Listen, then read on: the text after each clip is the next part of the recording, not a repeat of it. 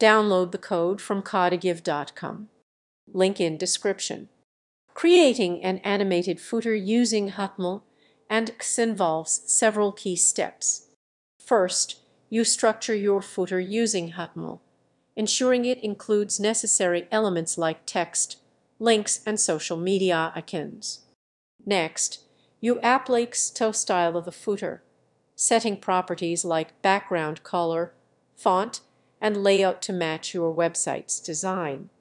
To create animations, you can utilize transitions or keyframe animations. For instance, adding hover effects on links or icons can enhance user interaction.